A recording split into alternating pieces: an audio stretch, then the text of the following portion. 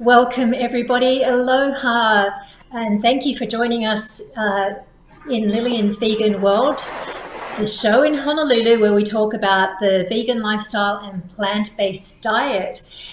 First of all, I do want to say to all of you, I hope that you all are taking care and staying healthy and safe. For those of you who are affected by the COVID-19, I do extend my condolences and wishes and hope that you get back onto track as soon as you can.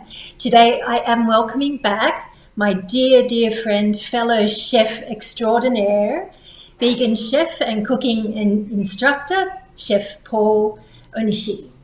Aloha, Chef. Aloha. Good to see you. So good to see you. Always great to see you and have you on the show, bringing your insight to Honolulu about the vegan lifestyle. How's everything going with you? Well, believe it or not, it's been going pretty good. I've been very busy and doing constructive things. So, could be worse, but I'm very blessed. Yeah, that's the thing, isn't it? Today, actually, Chef, we did want to talk about keeping a positive and healthy mindset during this so-called lockdown. I think, all of us are suffering from some form of loss, some deeper than others. And, we're all anxious about the future and what lies ahead. But I think all we can do now is let nature take its course, get through it the best way we can. We all, have to realize that we're not alone. There's always someone here that, can support you and help you through it. But today we are going to talk about things that we can do during this lockdown to keep us busy and happy and healthy. Sounds good to me. Okay, so Chef, what's on your mind? First of all, how have you been spending your time? Both you and I think I speak for you when I say we are both unemployed at the moment as chefs and cooking instructors here in Honolulu. So that has freed us up to be creative. Tell us about what you've been up to. Well, for me, I had to make the adjustment from actually being involved in 12 different part-time jobs and then having them one by one just kind of disappear. I was teaching with the DOE, substitute teaching. I was teaching at Down to Earth, teaching at Job Corps, and every one of those opportunities just closed up. So I had to kind of, reprogram myself and see what I could do in the meantime. So I kind of established this culinary sabbatical for myself. Awesome. A culinary sabbatical. I'm intrigued. Well, that's one of my list of 5 things that I do every day.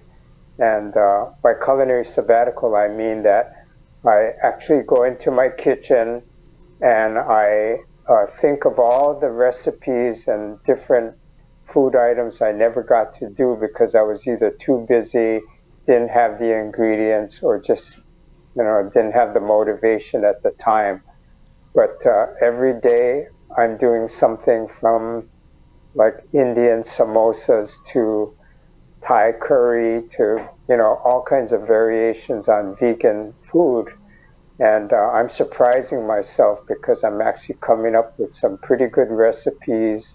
And hopefully when the virus lifts, I'll be ready to go back and teach and have a full armament of things to, offer my students.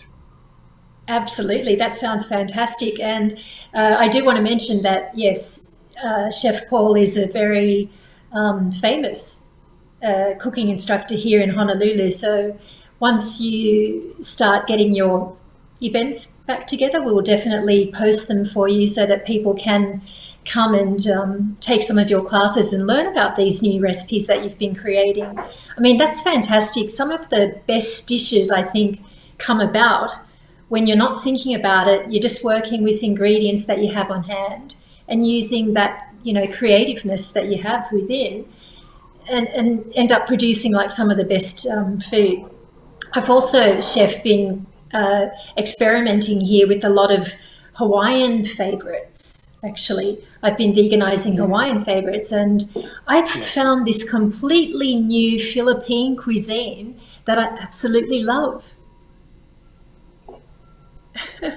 Yeah, yeah. For me, it's been the same way. Only we're going down uh, different rabbit trails and finding out. It's a lot of fun. A lot of fun.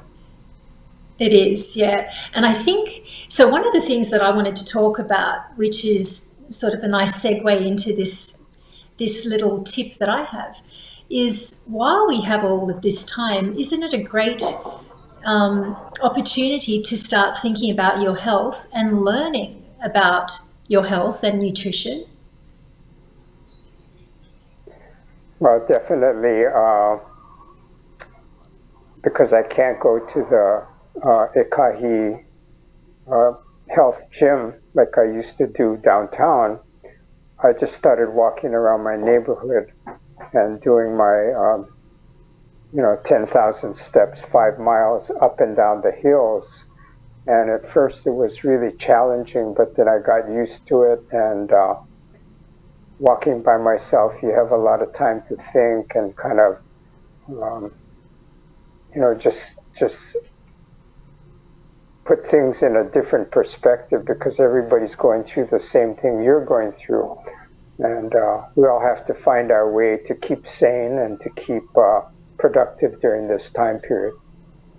Absolutely. And the fact that it's difficult for a lot of people to leave their homes, I mean, especially for the aged who are concerned, who are in that category of very easily contracting the coronavirus. So a lot of people who do have to stay home are finding ways to stay fit and healthy. I'm doing my yoga here, not every day, 3 to 4 times a week. I'm doing my power yoga.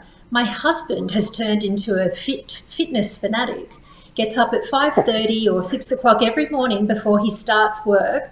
He's working remotely as well from home, and he's working out on a daily basis. So it's funny, isn't it? I think there's going to be 2 types of people that come out of this lockdown, and one of them are going to be people like him who have found this whole new, healthy way of, working out and getting it done in the morning, making sure that there's no excuses to put it off, as the day goes on. And I think the other thing that can happen, unfortunately, is the other group of people that are going to come out of this heavier than they were, in that more of depressed sort of state, which is really what we don't want. We want people to get through this, come out of it healthy, and, get back on track. So I did want to, Paul, if you don't mind, I do want to ask you, where do you get your protein from? Well, I get my protein from garbanzo beans, for one, because as you know, a half cup of garbanzo beans fulfills the daily protein requirement that the U.S. government requires. And I don't know how many people know this, but the actual proportion of protein you get from a half cup of garbanzo beans is equal to a porterhouse steak. Thank you so much for clearing that up. See, I knew I could count on you.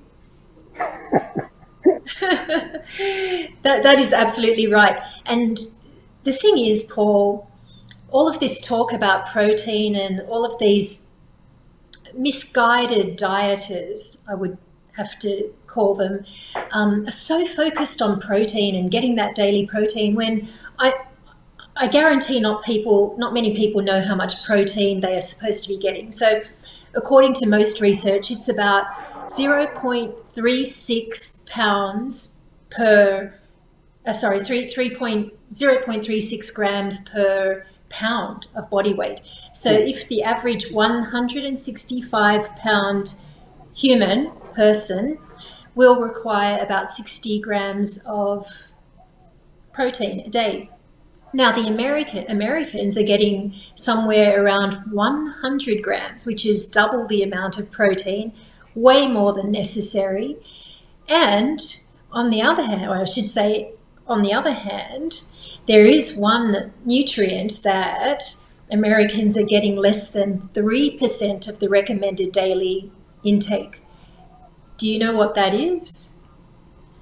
No, offhand, I don't. Yeah, fiber. 97% of Americans are not getting the recommended, amount of fiber per day.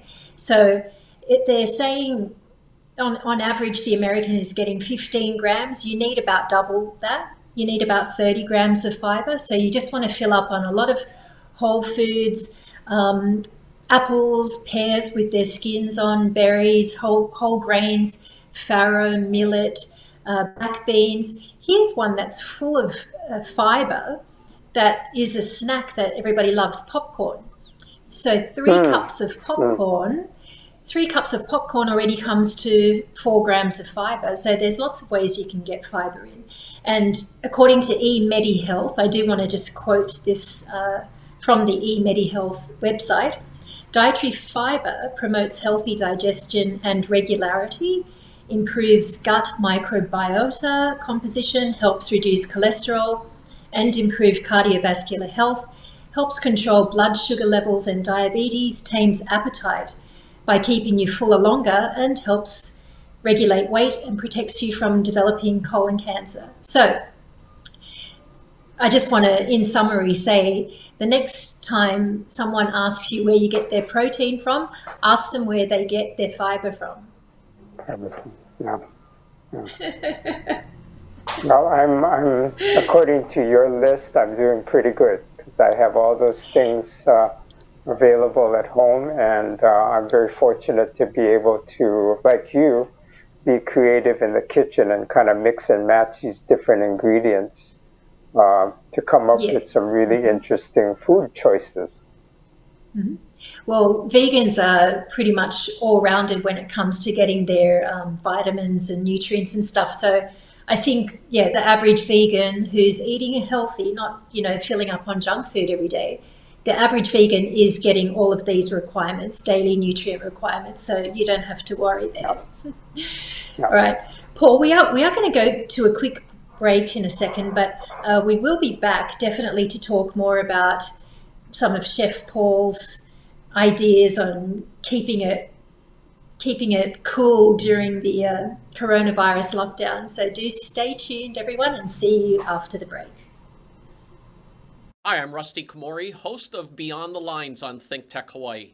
I was the head coach for the Punahou boys varsity tennis team for 22 years, and we were fortunate to win 22 consecutive state championships. My show is based on my book, also titled Beyond the Lines, and it's about leadership, creating a superior culture of excellence, and finding greatness. I feature a wide range of amazing guests who share valuable insights about how going beyond the lines leads to success in everything you do in life. I'm looking forward to you joining me every Monday at 11 a.m. Aloha.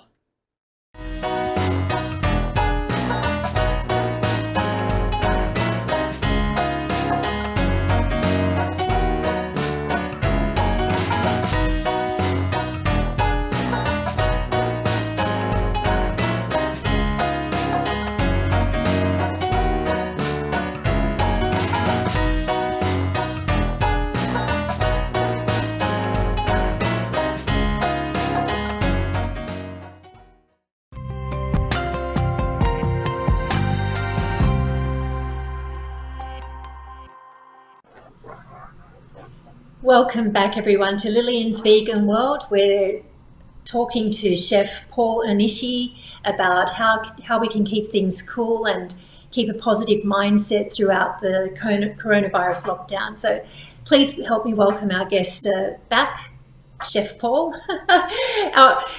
with cat in hand. What a gorgeous portrait that is. Tell us about it.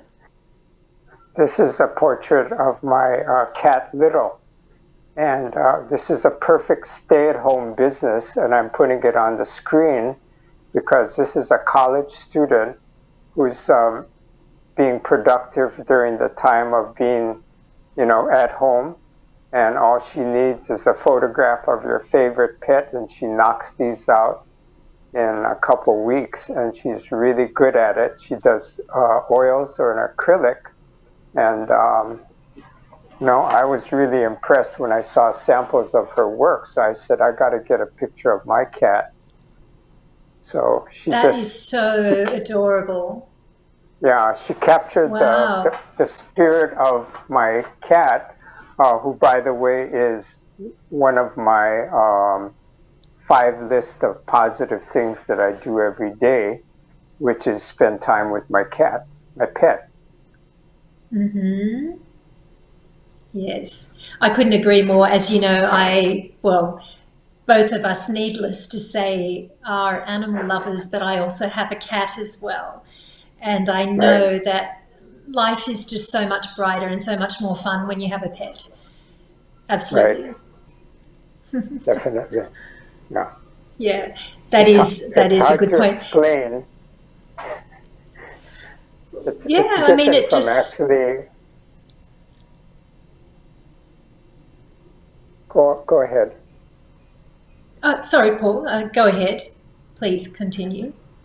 It's different from relating to a human being, especially now when a lot of us are kind of incubating and have to stay at home.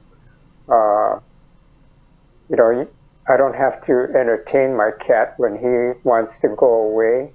He goes off on his own, and then when he wants to come back, when he's hungry or get affection, you know, we're Mhm. pretty independent that way. So the relationship works out very well. I know that's exactly what I love about cats. Like they're so independent and so kind of happy to chill and do their own thing. They don't sort of hoard your attention or Right. make you you know expect you to spend every living moment with them. But yeah, they're adorable, each with their own personalities, like every other animal.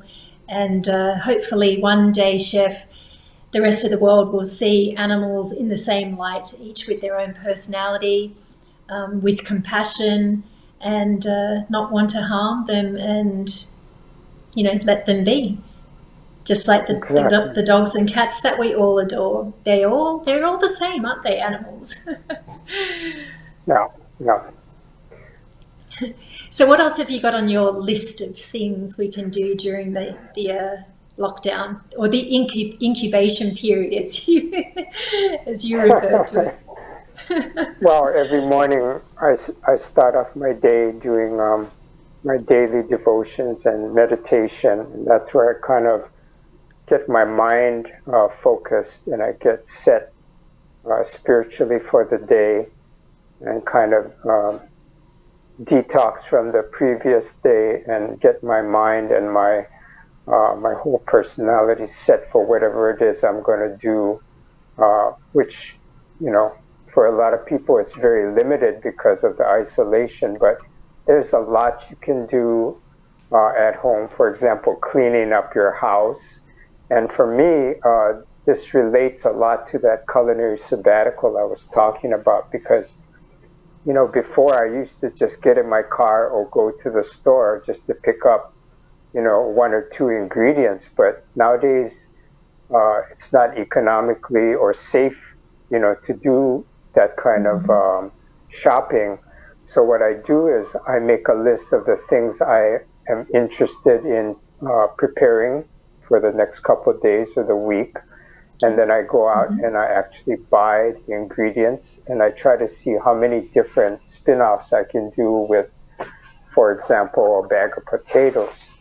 Rather than just let them sit there, one of the things I do in the kitchen is try to come up with different ways I can spin off on different ingredients I have. Uh, and in that way, I've come up with so many different variations culturally, um, not just vegan, but if people wanted to add meat to it, definitely it would be uh, a possibility if that's what they wanted to do. Absolutely. Chef, while we are talking about food, I would like to ask Melissa to play a video that I prepared of the food that I've been just whipping up in my kitchen in the past month. So we'll just let that play and talk over it. Lillian's kitchen. So this is all plant-based, obviously. And as I mentioned earlier, I am sort of focusing on veganizing some of Hawaii's favorites. So lots of things here. What you just saw previously was a dip made from breadfruit, ulu dip. So there's all these, that's a high tea that I hosted just before the lockdown started. I think you saw some vegetable samosas there too, Paul. I'm a huge fan of those. Cauliflower buffalo wings. There was some Spanish musubi, one of my new recipes for a vegan luncheon meat. Teriyaki tofu, twice frozen. When you freeze tofu twice and drain it after each freezing, it takes on a very interesting texture, which I think a lot of people should, oh, there's my Hawaiian sweet rolls, which a lot of people should definitely test out. Wow, that looks good. So that's a little bit of a taste of Hawaii. And yeah, definitely your advice is excellent, Paul.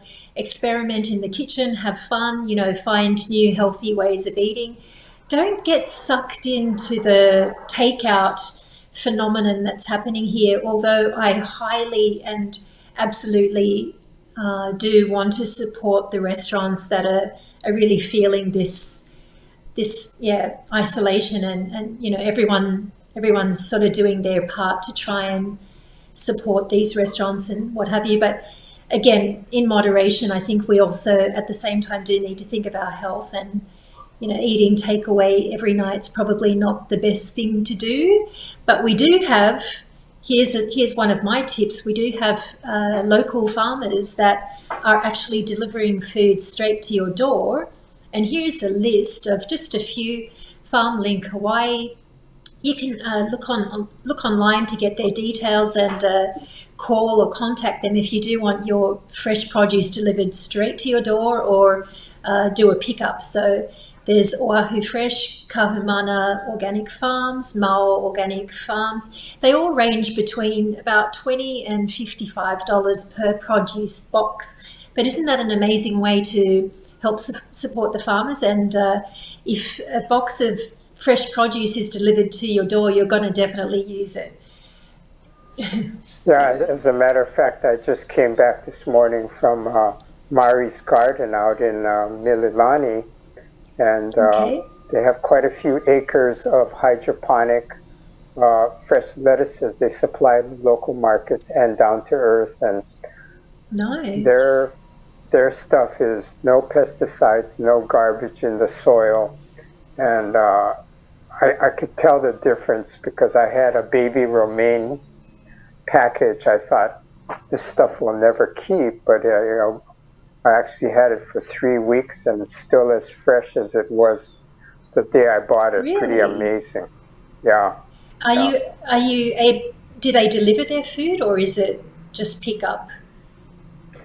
Well, I went there today, and now they're doing an online ordering, and then they bring it to your car, which is pretty good. And they also represent quite a few different farmers on the island too. So every given day, there's something from papayas to lettuce to all kinds of different types of produce. Mm-hmm. And the quality factor is pretty amazing. And I walked out of there with about $20 worth of fresh vegetables and fruits that I probably wouldn't be able to get retail. And I don't think the quality would be as good, but definitely support the local farmers. They're doing a good job. Absolutely. Absolutely. All right, Chef, the other thing I did want to mention was the Tabata exercise. Have you come across this or heard of it? It's the 4 minute. No, you were gonna educate me on that, so I'm curious. All right. Yeah, so I'll quickly explain. So it's called the Tabata exercise. It doesn't. There's lots of names for it, but basically, it was developed by a scientist that was working in the Tokyo Institution of Health, I think it was, working with the Tokyo Olympic skating team, and he developed this form of exercise. Basically, what it is 20 seconds of high cardio exercise with the 20 seconds high cardio, 10-second break, and that is considered one round, and you do that for 8 rounds, which comes to 4 minutes for a full completion. Researchers are recommending you do this 2 or 3 times a week, take a day off, take a break 1 day off a week, but within 4 minutes, studies are showing that it gets your metabolism up. It's enough cardio to act as like a full 30-minute or 60-minute moderate form of exercise. So the 20 seconds of exercise you can do anything like jumping jacks, you can run on, jog on the spot, you can do push-ups. I've done a combination of it, and I'll tell you, it's the longest 4 minutes of your life. But after it, you do feel like you've accomplished something even though it's only such a short amount of time. So Tabata exercise, have a look at it online. Might be something that you want to do if you don't enjoy exercising for long periods of time. Chef, we are coming to the end of our show. I do want to thank you so much. Please give out a message to our viewers before we say goodbye. What was that again? Please say goodbye to our viewers as we close the show. Be safe, be careful, wear a mask, keep your social distancing, and take as much as you can to stay at home and be productive. Very nice. And eat lots of fiber, exercise when you can, stay healthy, stay safe, stay positive, and do trust that, faith, we all have to hold on to faith. Don't let go of faith, because we're all in this together and we will get through it. Thank you everyone so much. Chef Paul, an honor and pleasure having you on the show again. I look forward to seeing you in person soon. God bless you. Take care, everyone. Take care. Aloha.